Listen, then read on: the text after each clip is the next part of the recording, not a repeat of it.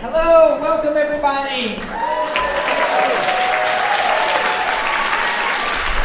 you for your patience, but you've made it. You've made it to one of the most powerful theater experiences of any Alliance Theater season. I'm thrilled you are here for the 21st Annual Palefsky Collision Project performance. Thank you.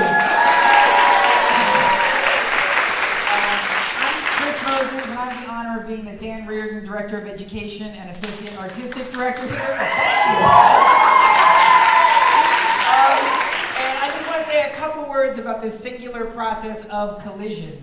So every summer for 3 weeks, we assemble a group of courageous young artists to collide with a classic text.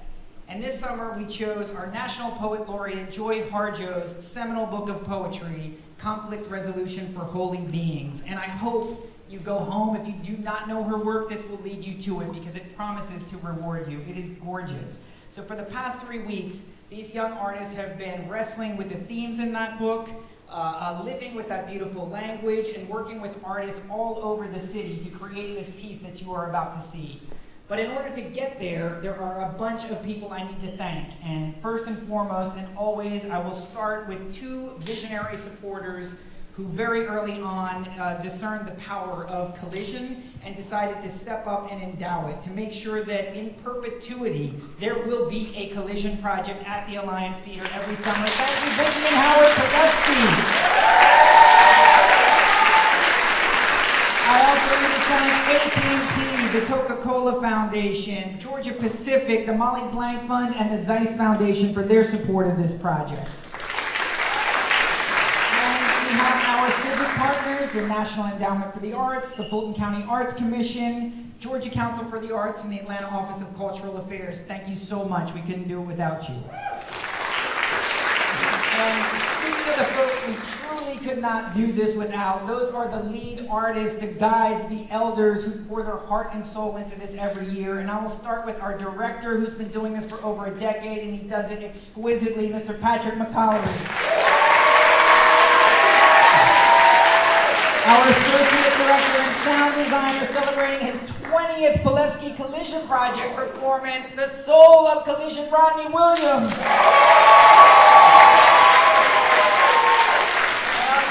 Director whose work never ceases to amaze me. He's truly a magician with music, Mr. David Cote. Thank you. Our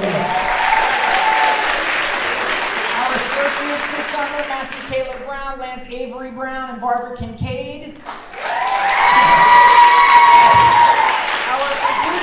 Our producer on this project, the tireless Liz Davis.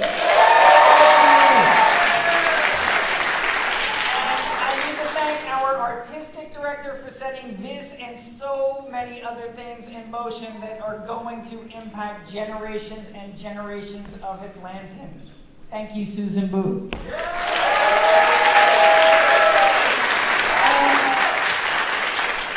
We could not do this without our distinguished artist in residence, Atlanta's inaugural Poet Laureate, the prophet of the Alliance Theater, the one and only Pearl Cleage. I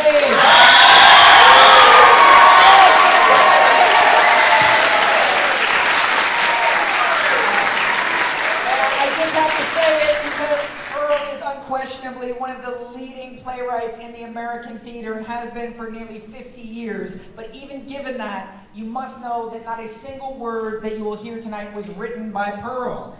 Because everything, with the exception of the quotes from Joy Harjo, every word, every song, every lyric was created during these past 3 weeks by these young artists who are about to command this stage. And that is my final thank you to the 17 courageous souls who came here 3 weeks ago without knowing what they were in for and poured their souls into this so fully and gave all of us a shot of hope, a hope that we desperately needed and a hope that will not let us down. So with that, enjoy the 21st Annual Palefsky Collision Project performance, Everybody Has a Heartache, What We Don't Know.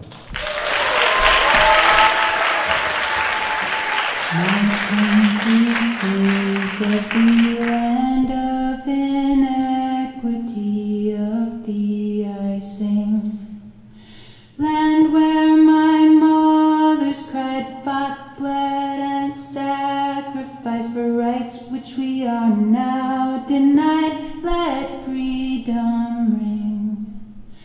Land of dystopia, religious myopia, I mourn for thee. Behind dusty oaken doors, 6-robed dinosaurs conspire to wage a holy war over our bodies. But the true bell of liberty, she does not mute easily, long may she ring. Her echoes will amplify, marching till morning light, all genders side by side, till freedom rings.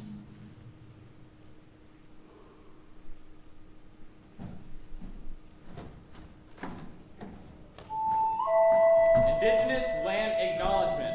In the sincerest effort to gain a further understanding of the history that has brought us to reside onto this land, and to accept the knowledge that colonialism is a current and ongoing process in which we need to further our understanding, we hereby acknowledge this land as Muskogee Creek Nation. Well, are we gonna get it back? Ahi babo hita. Ahi babo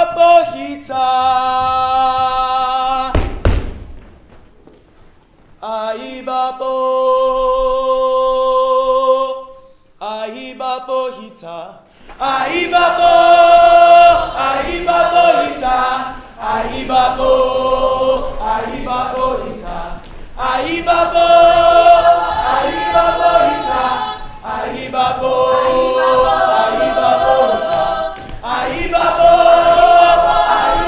hita. Ahi babo hita. Wait a second. Oh, what's wrong? That song is not from the Muskogee Creek Nation. Well, we don't know any of their songs. But why not? They've been here for 17,000 years. I would rather not speak with history, but history came to me. Joy Harjo.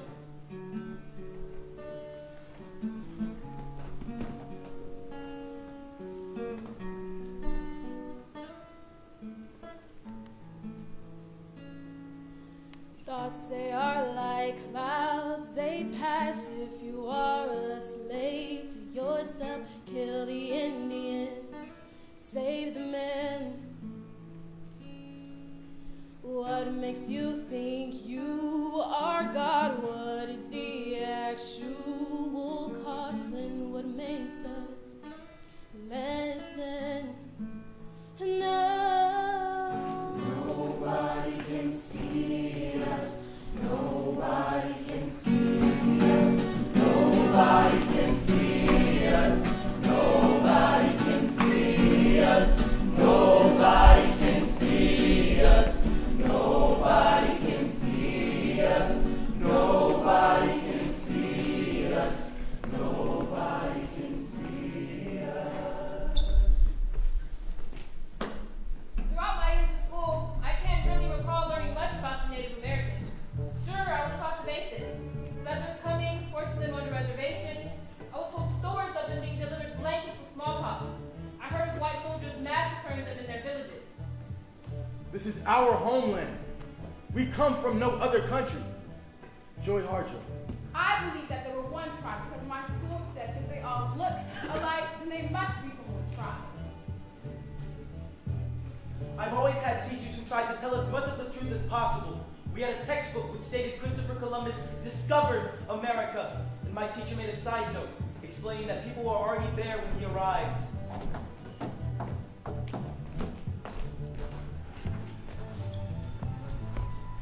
I don't remember learning much from school or movies, but what I do remember is being told that there were people that lived on this land before we did. That was it. The way my parents taught me was that the indigenous were wronged and treated horribly by the first settlers. School didn't teach me much at all. The impression of indigenous people that I got was generic. I was given your basic, this is the French and Indian War. This happened, that happened, Indian Removal Act, blah, blah, blah. That blah, blah, blah was because the way it was taught had no feeling, empathy, or expression. I was taught very little about Native Americans, besides the fact that they were not good people. My teachers and sometimes other students would constantly describe natives as disease-carrying savages who ate their horses. Why were we being taught such hateful stuff? We learned that Native Americans had traditions such as wearing feather hats that we would copy and wear just because it looked cool, like a costume. It was just a day at my school. I was very young, but people who didn't know anything about the Native American culture would just up as them. The first I heard of Native Americans was probably in kindergarten. I remember making brown headbands with red, green, and yellow leaves out of construction paper. My teacher, Miss Wolf, told us that the Native Americans gave the Pilgrims turkey on Thanksgiving to symbolize the harvest and making new friends. I didn't really hear much more about them until 4 years later, when the Redskins football team lost 6 games in a row.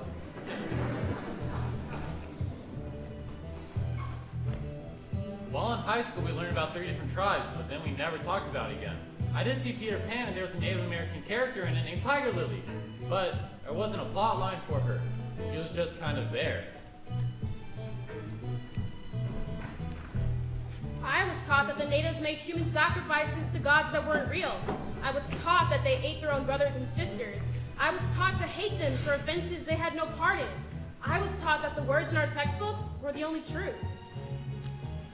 Western movies shaped my opinion on indigenous people. My perception about them was they scalped and killed anyone who trespassed on their land and attacked stagecoaches. I vividly remember watching the movie 7 Alone in 4th grade. It was about a family moving along the California Trail. I recall there was a chase scene in which they were being chased by indigenous warriors. And of course, since we had been following the main characters and had come to care and empathize with them, we viewed the indigenous as the antagonists in that situation. White settlers were always portrayed as either the hero or the innocent victim. I believe I learned none of the real history of indigenous people in elementary and middle school because these were predominantly white schools. The backlash would come from white parents protesting having their skin color portrayed negatively because of these horrible crimes.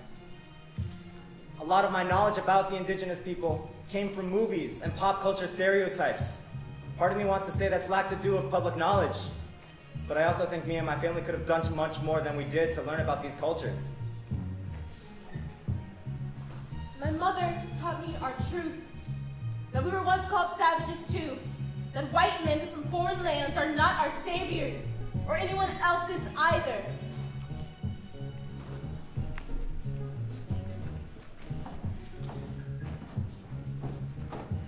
Luckily for me, I wasn't taught anything overtly negative about indigenous people, but as good as it was to be taught nothing bad, nothing at all was worse.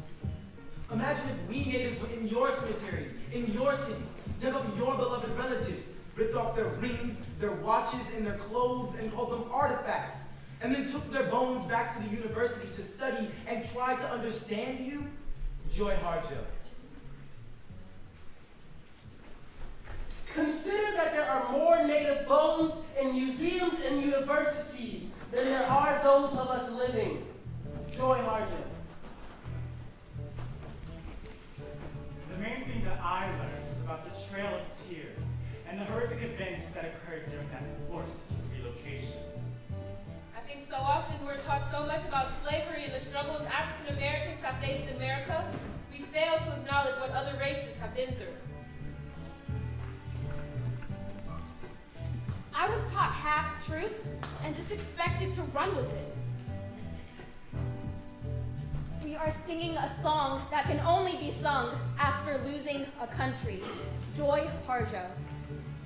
The Trail of Tears was the forced displacement of over 60,000 citizens of the Cherokee, Muskogee, Seminole, Chickasaw, Choctaw, Ponca, and Ho-Chunk/Winnebago nations by the United States government between 1831 and 1850.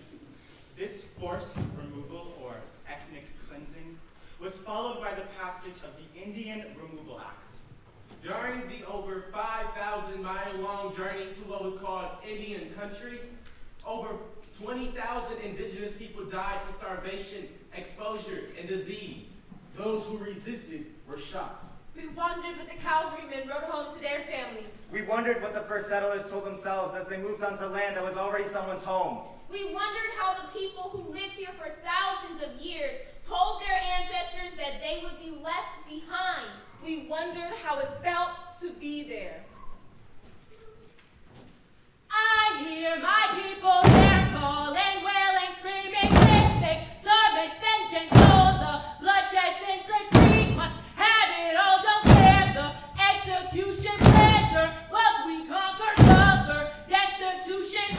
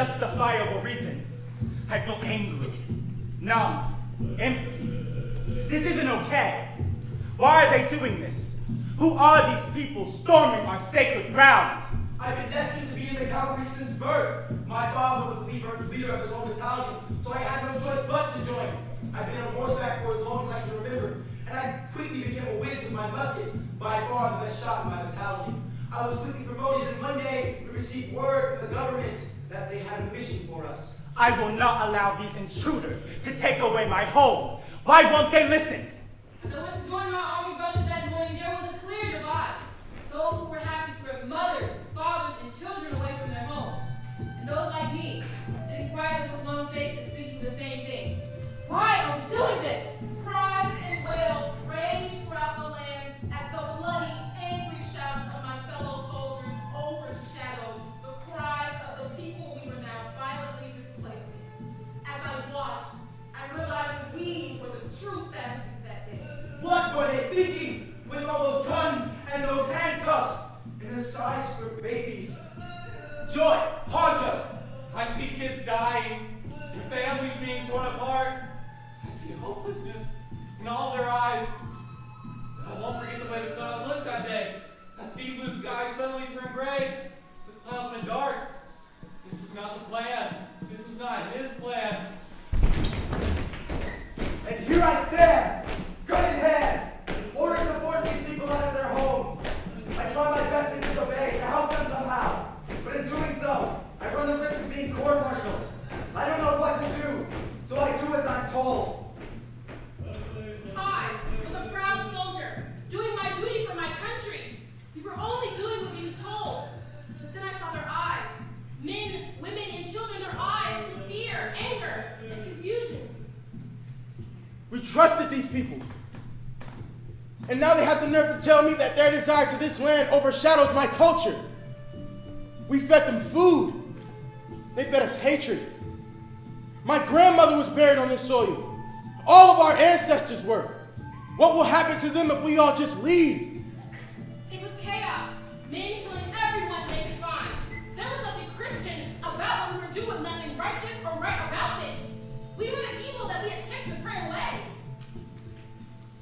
gets brisk. Winter is coming. We have little to no food for this journey. I call on the spirit of war. Please give my people the strength we need to fight back. I am simply following orders. My feet are aching. My head is pulsing in this heat, and not to mention the mosquitoes. But I mustn't take pity on myself. Pity is for the weak and incapable. I am far from that. I am a soldier humbly serving his country, clearing the land for new families to thrive, for mothers to raise God-fearing citizens, for fathers to build banks and churches on top of land these heathens claimed was theirs. Don't they know who God intended this land for? As a settler in this new land, I need somewhere to live.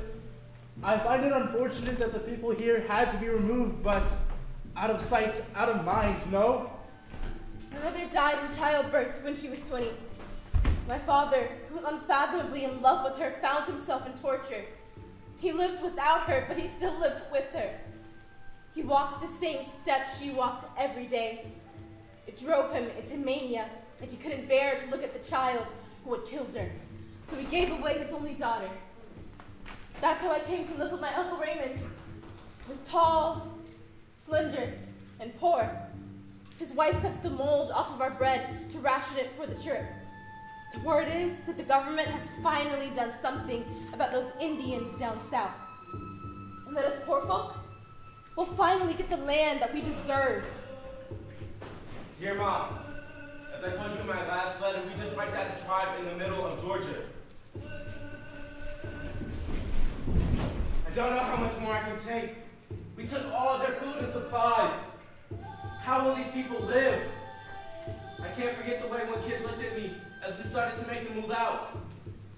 I know I'm in the cavalry, but these orders that I'm following are going to send me to hell anyway. Pray for me, Mom, and my enemies.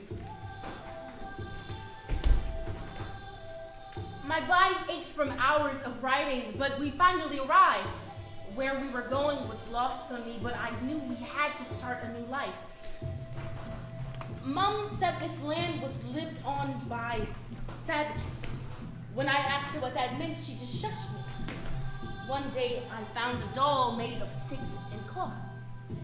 Had the people who lived here had children? Could I have played with those children? When I told my mom about the doll, she took it from me. They told us that we'd be moving on to this new land, and all I could do was feel hopeful for my future. All this land here for the taking, and it could be mine in a heartbeat. I began to pack. I wonder if there will be new stuff there to replace the things that I can't take with us. I haven't thought much about whose vacant land I'll be filling, but who does in situations like this? The government says, here's free land. Are you gonna sit back there and ask a bunch of questions? I know the potential of this land, and the sooner the progress begins, the better. The state is on our side, and I pray it always will be. My promise to my family and to myself is that I will always provide. I must go where I will have opportunities. I will not see those who will have to make way for us, but what better place for Indians than Indian territory?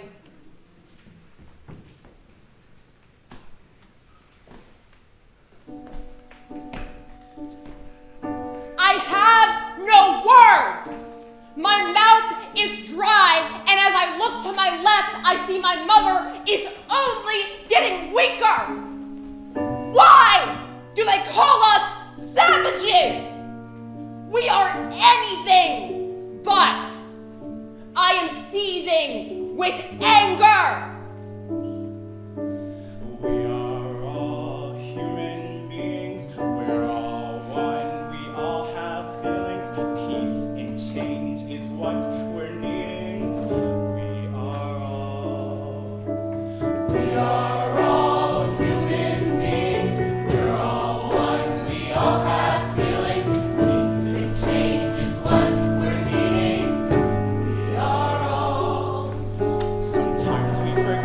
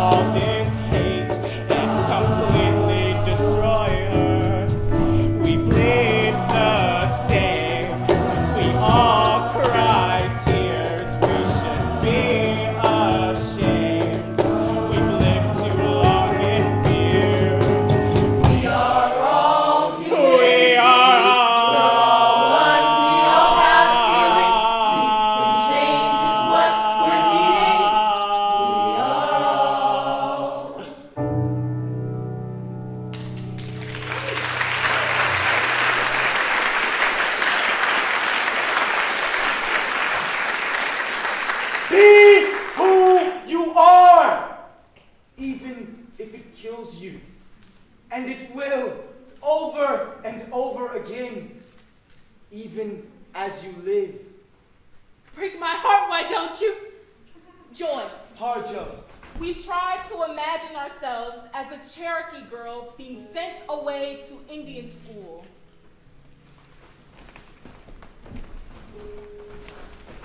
When I was younger, my mother used to tell me, nothing is ever truly lost from us as long as we remember it. Be fearless, my girl.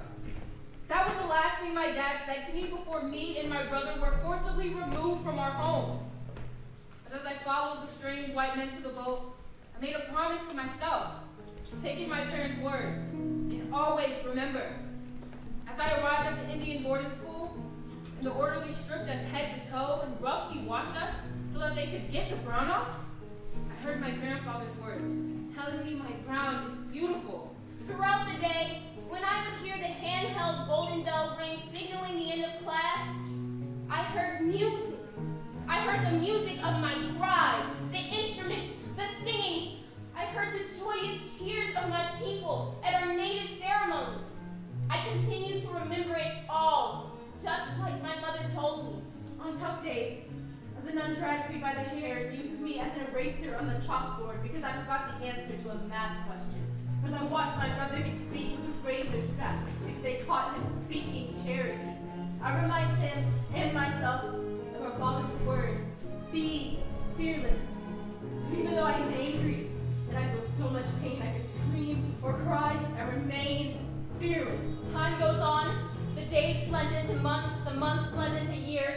During that time I endured countless beatings, being slapped and knocked to the ground, having my mouth washed out with lye soap, having my hair cut short to resemble a boy. But through it all, I protect my happy memories. I think about happier times, learning to sew in the garden with my grandma, my initiation rite ceremony symbolizing my transition into a young woman. I just try to make the best of my situation. I learned their English, I learned their presidents, I respect the orderlies and stay out of trouble. That is how life goes on, day after day after day. But what they don't know is at lunch, my brother and I reminisce about our family, our village, our clothing, anything we can think of that reminds us of home. And in our rooms, my friends and I do our traditional dances. At night, I speak quietly Cherokee to myself. This is all done in an effort to stay connected to who we really are. So as I stand here today, graduating from Indian school and finally being free from this purgatory, I am proud to say I survived. Not only physically, but mentally. I came here with a name. I came here with a culture, a religion, and a language. I'm not saying that I was unharmed in this process, but I leave here with so much of that, and so much new knowledge to take to my village. I'm leaving here today not as Martha Lee. That's the name they tried to force on me. But as Ayoka Uzi, a survivor. I survived because I remembered. I am here, and I am finally free. I will not be controlled. I am sovereign in my body. I am sovereign in my soul. I will not be controlled. I am sovereign in my body. I am sovereign in my soul. I will not be controlled. I am sovereign in my body. I am sovereign in my soul. Grief is killing us. Sadness is devouring us. But we still live on. If you had to leave suddenly, without knowing if you'd ever be allowed to come back, what would you take to remind you of home? Some of the most important stories are not told in words, but in objects of use and beauty. Joy Harjo. I would take the photo of my mom and dad from long before I was born. They both look genuinely happy and I treasure it for what it is, a reminder of who I come from. I would take my stuffed animals to remind me of my childhood, my Polaroid pictures of friends and family, and my crystal necklaces to remind me of what peace felt like meditating in my old room. I will take the squares of fabric my late great grandma bought to make me a quilt before she got arthritis. They're covered in teddy bears and little brown girls. The picture of my family at the bottom of the stairs and the cross above the sofa in the den. I I would take my box of letters with my family from years and years of writing to each other. My box of pictures and my grandmother's cookbook. I would take my acoustic guitar, that photo of me kissing my mom before I learned how to pucker, and my journal.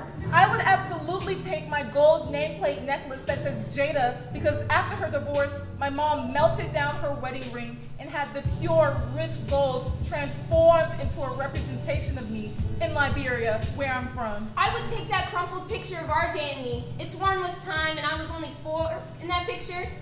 Still missing my 2 front teeth. And RJ was in his baby basket. He's been my home ever since I held him in my arms 14 years ago. I would take that animated picture of me, a candle, and some essential oils. Me, my sister, and my mom would always light candles in the house to keep it smelling good and to clear out anything negative. My sister's room would always smell like lavender, so as soon as I would smell the oil, it would remind me of her. The New Testament Bible that my grandmother gave me, the family photo album, and a Macalla board set. It's a very simple game, but the parts are easy to replicate, and so many stories can be shared over it. I'd have to take my Childish Gambino poster, a bag of Legos, and a small travel vial of a perfume I love called Jazz Club. The poster is slightly used, and that became a running joke. My friends would come into my room, comment on it, and I would introduce it as slightly used. I could connect to all my friends through that poster. I'd have to take a pair of drumsticks with me, so I can create my own music on this journey. Maybe something absolutely useless, like a doorknob or our now useless house keys. I looked everywhere for love, but had no place to go but home. Joy Harjo.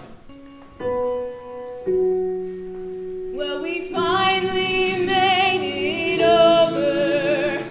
Can you hear the sound of new roots being planted firmly in the ground? Lord, please let your spirit flow right through our souls.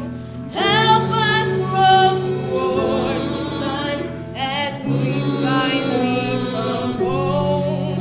As we make our path on campground, let my people know that by your deep river, Lord, we are finally home. We are finally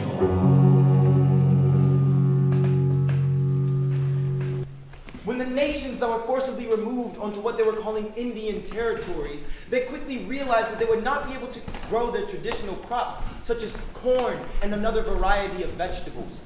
So the soldiers provided them with wheat and lard, and this is where fried bread comes from. So put down that bag of potato chips, that white bread, that bottle of pop. Turn off that cell phone, computer remote control, open the door, and close it behind you. Take a breath offered by the friendly winds. They travel the earth gathering essence to cleanse your soul. So give it back with gratitude. Joy Harjo. Then gather together and share the meal you love the most. On my father's side, it is deeply soul food. For holiday gatherings like Christmas and Thanksgiving, we would have everything from turkey to greens, stuffing, mac and cheese, cranberry sauce, you name it. And for dessert, chocolate chip cookies, peanut butter cookies, peach and blackberry cobbler, cinnamon rolls, and maybe even some pecan sandies. My grandmother loves to bake. Well, in my family, everyone learns to cook regardless of age or gender. Cooking is a family affair. My grandmother taught my mom and her siblings, who in turn taught my brother, my cousins, and me. There is nothing like a holiday meal with my grandmother's black-eyed peas simmering on the stove. It means something different when you have to walk to the stove to fix your plate. Say it again. Let me tell you, there is nothing more satisfying than having an event at someone else's house. You ain't gotta worry about the trash, you ain't gotta worry about the dishes, or any other responsibilities like that. There is so much work to cook and prepare all that food. And the moment before you eat always sucks. You're looking at your plate and you're like, I did all that work for this? But when you take your first bite, it's always the best thing ever, no matter how much work it took. The smell of good food consumes the house. Love filling each person, bringing them peace and serenity as they ask for the grave to be passed to them. The one time in the year where drama and grudges are forgotten about. Where time seems to stop for just one moment to remind us that we are still a family no matter what. That's right. My grandmother always makes this amazing broccoli and cheese casserole. It's my favorite dish. I mean, there's this sense of familiarity to it. And my mom makes me mashed potatoes now. Every time they're cooking, not only am I hungrier, but also happier. My parents are actually restaurant owners, so they casually whip out ramen, udon, soba noodles, steak, curry, soup, stew, and steamed pork buns. Absolutely everything comes and goes with rice, and I absolutely do not mind how stereotypical that is. There are words in Japanese to describe how the texture of the rice should be that I can't quite translate. English fails me in terms of food talk. I have to say, one of my favorite meals has to be my mom's famous spinach pie. Each year, she bakes a quarter into it, and whoever gets that quarter is supposed to be granted good luck for the rest of the year. Guess who got it this year? When me and my family have a gathering, we love pizza! To me, pizza is life. Every time I take a bite out of pizza, it feels like my life has purpose. I feel more loving and outgoing when I eat pizza.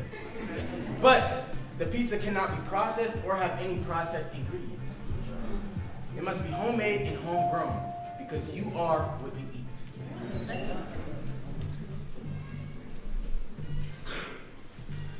Lentils are the staple of my family. Even if we don't have food in the house, we have lentils ready to prepare. Always.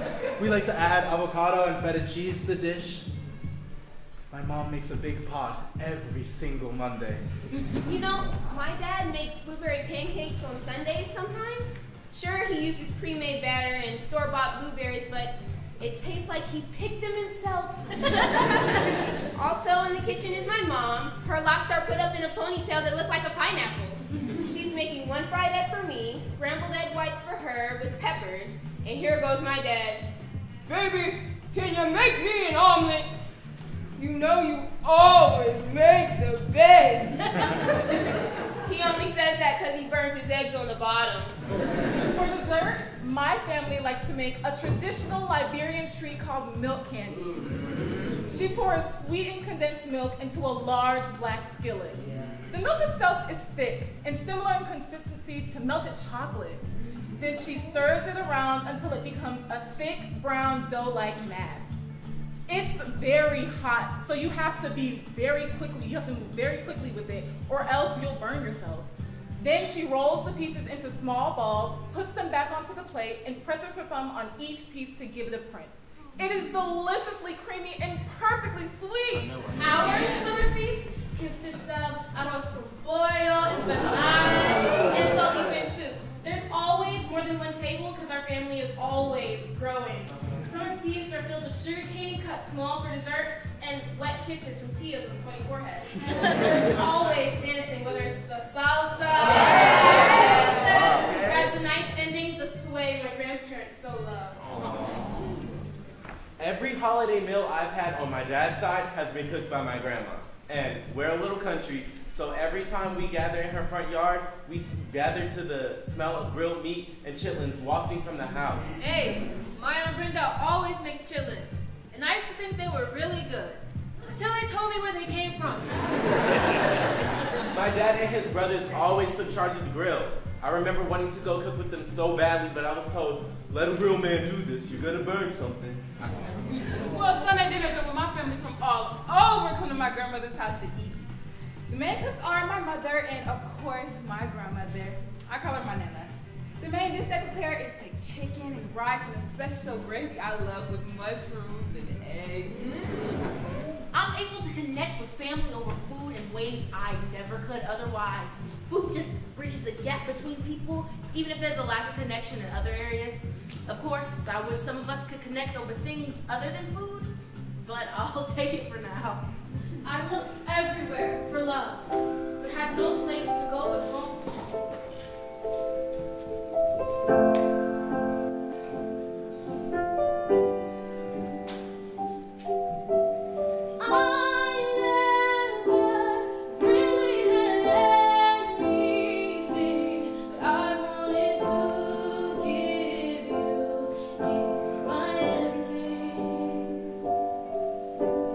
You took me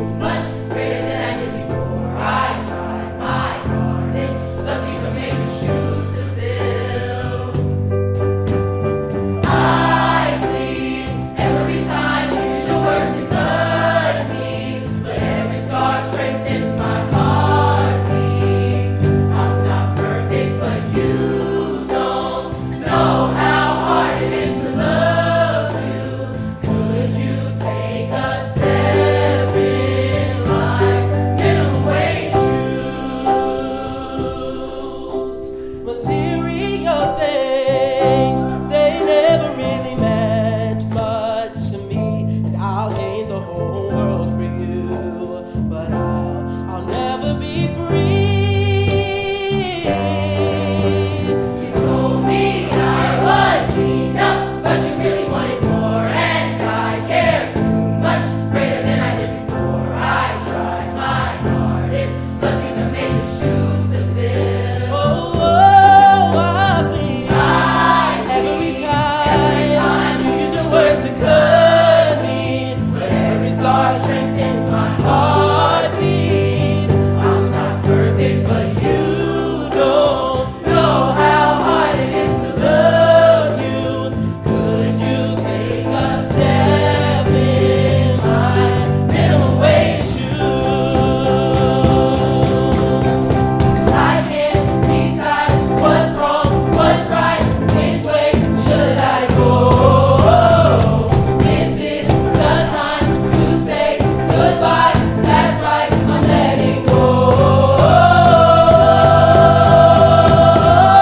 I bleed every time you use your words to cut me. But every scar strengthens my heartbeat. Yeah, but you know how hard it is to love you. Yeah, minimum wage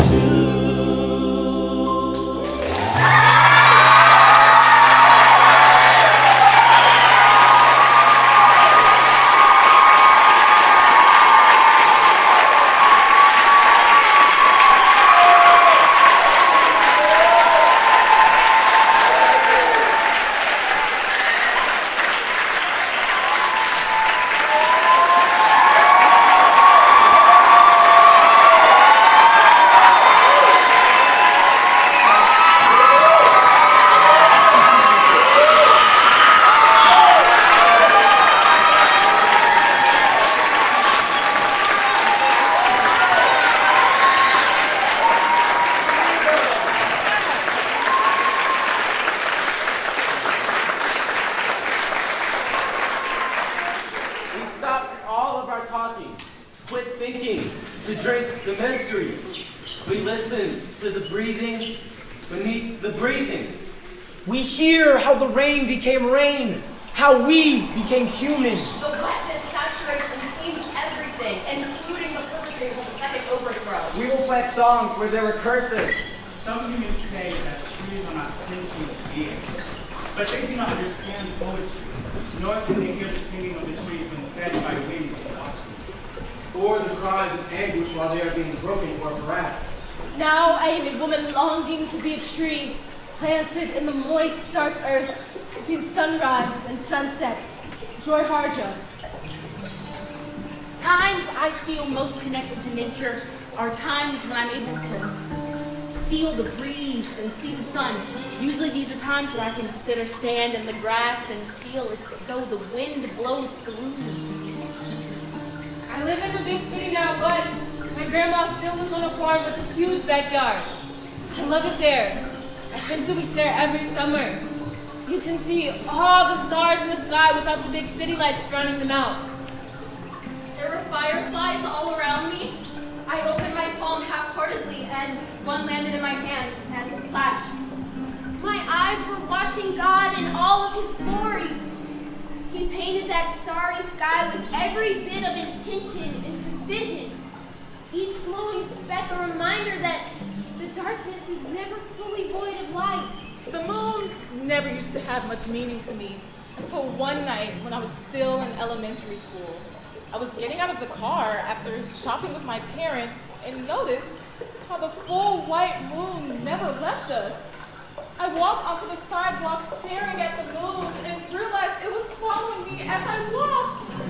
At that moment, I felt like the most important human being on earth. While in high school, there was this trail behind the school. It was for the neighborhood over to get to the school faster. Naturally, this man was a great spot to skip class, or at least it's my favorite spot. There's this trail behind the school, and the trees seemed to arch over me, and the sun blazed through the branches, and the wind pushes the leaves together, creating this natural nature symphony. One day I went outside because I heard about sun gazing. And after the first 10 minutes, I fell completely in love with the sun. I felt super energized and ready to combat anything negative being thrown my way. It was like my whole body felt so warm and good. The sun made me look at life in a completely new way. The sun made me more connected to myself than any TV show or video game had ever could. I tried to jump into the ocean and swim, I drowned. The same water that is still and tranquil can also be dense and suffocating. The water that sustains me has cut jagged shapes and turned stone into canyons. The water has washed the feet of our ancestors, christened our children. At 11, the water baptized me. At creation, it baptized this land. I haven't had the greatest experiences with beaches. Hot sand, muggy water, and virtually nowhere to sit. So going to the beach hasn't been my most favorite thing to do. But on this one trip recently, I decided to get over my prejudice of beaches and embrace the beauty of the one I was sitting on. It was the greatest decision ever. I felt the sand between my toes, almost as if every grain spoke to me. I submerged myself in the water and felt pure bliss. I heard soft sounds outside. Not sure what it was or where it's coming from. I peeked outside my window and it was like rain. I got up fast, I put on my shoes and I ran outside and of course I got wet, but the rain was falling so gently on my body and it was soothing to me. I took a moment and I just stood there. I felt free. I don't like rain. Ugh. I think rain makes things sad, but sunshine makes things happy. I had always hated thunder. It was loud and would shake the house and wake me from my sleep. I loved lightning. The sky always seemed less scary when it was being lit up. As I got older, I realized you can't love one and hate the other. So now, I look forward to gloomy days with strong winds and scary thunder, because lightning will always follow. After the rain, there's a rainbow! Yeah! Wait! What about trees? Trees changed my outlook on the world. I used to wonder if they could a tree want to be human? Now I am a human, longing to be a tree.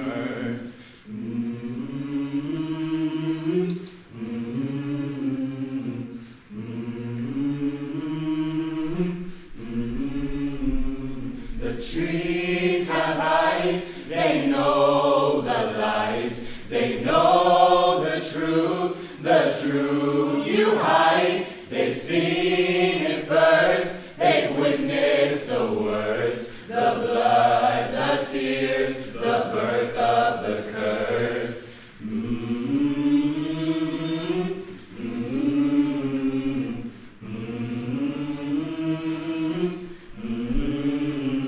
The trees have eyes, they saw our fights, they know who fills the world with spite, they know who wants to blind our sight. Be quiet and listen, you'll hear them in the night.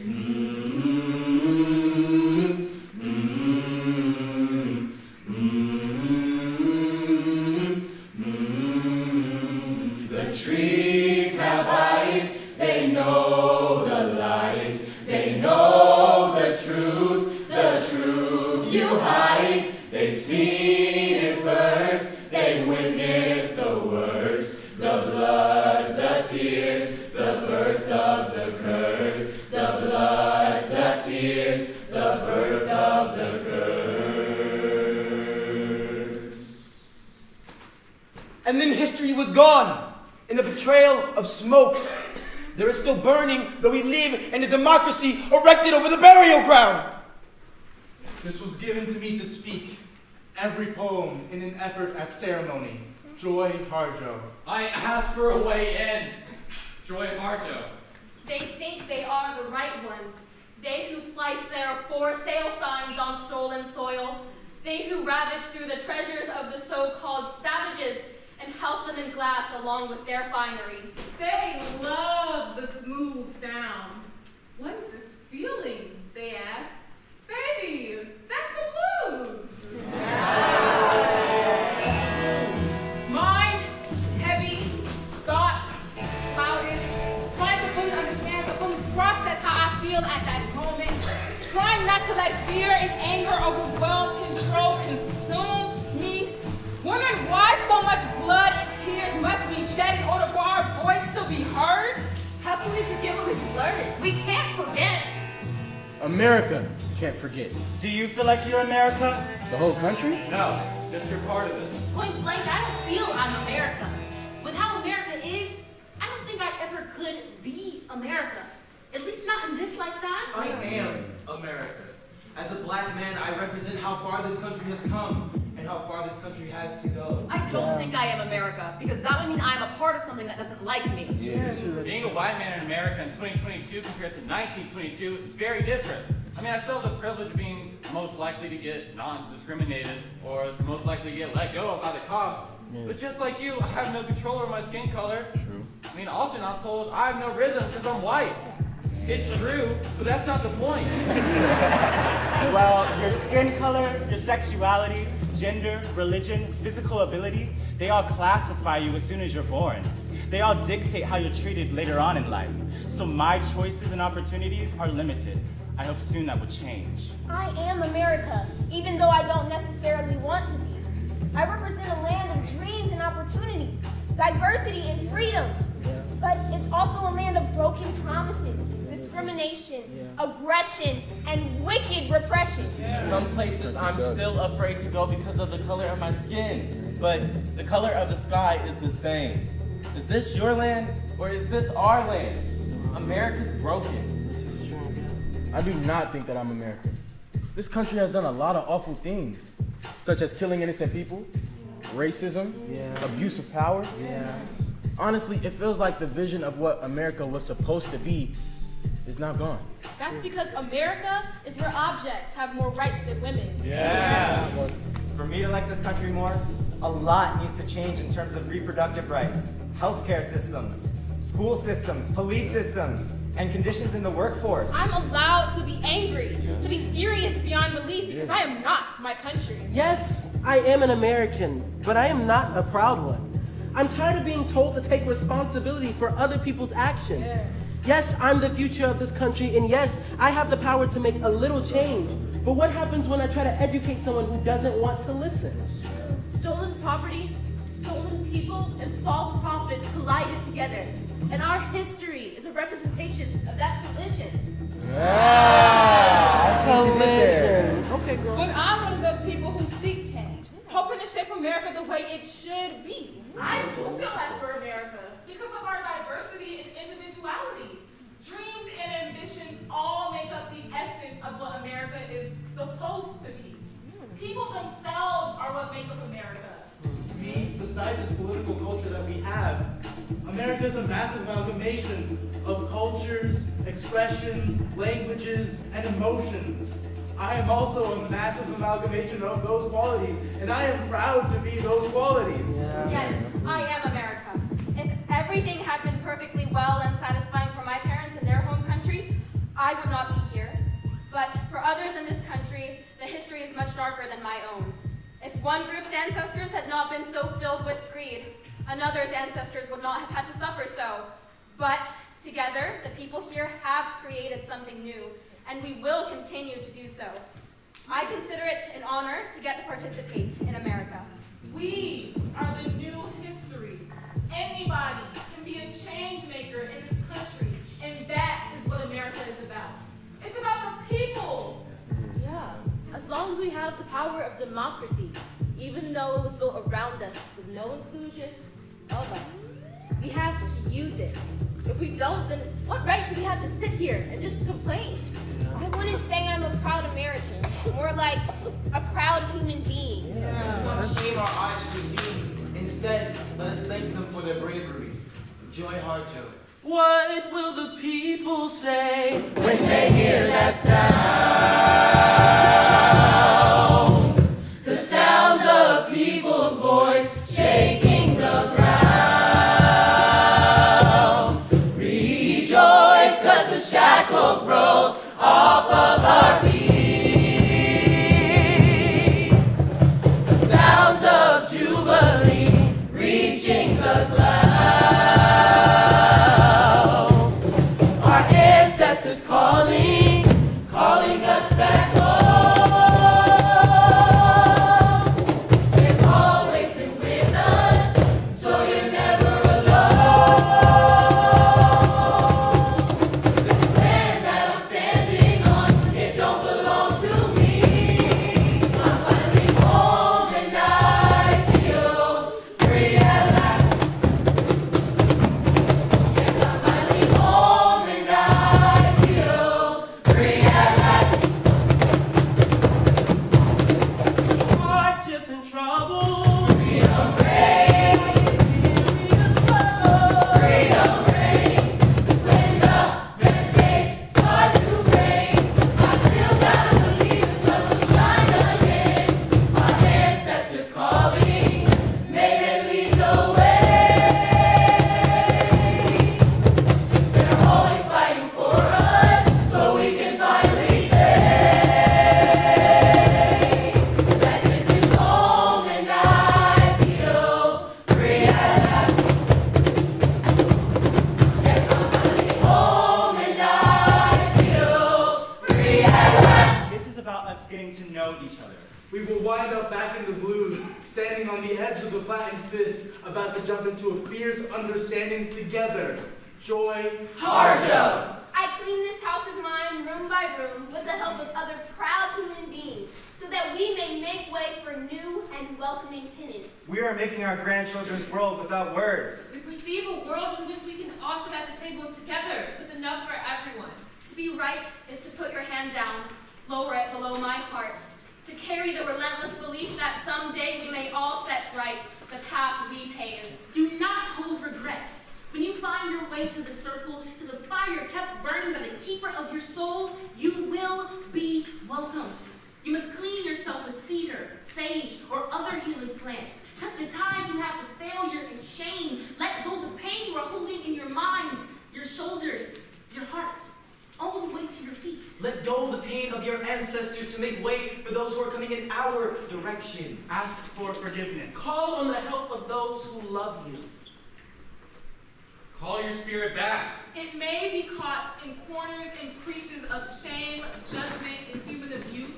You must call in a way that will make your spirits want to return.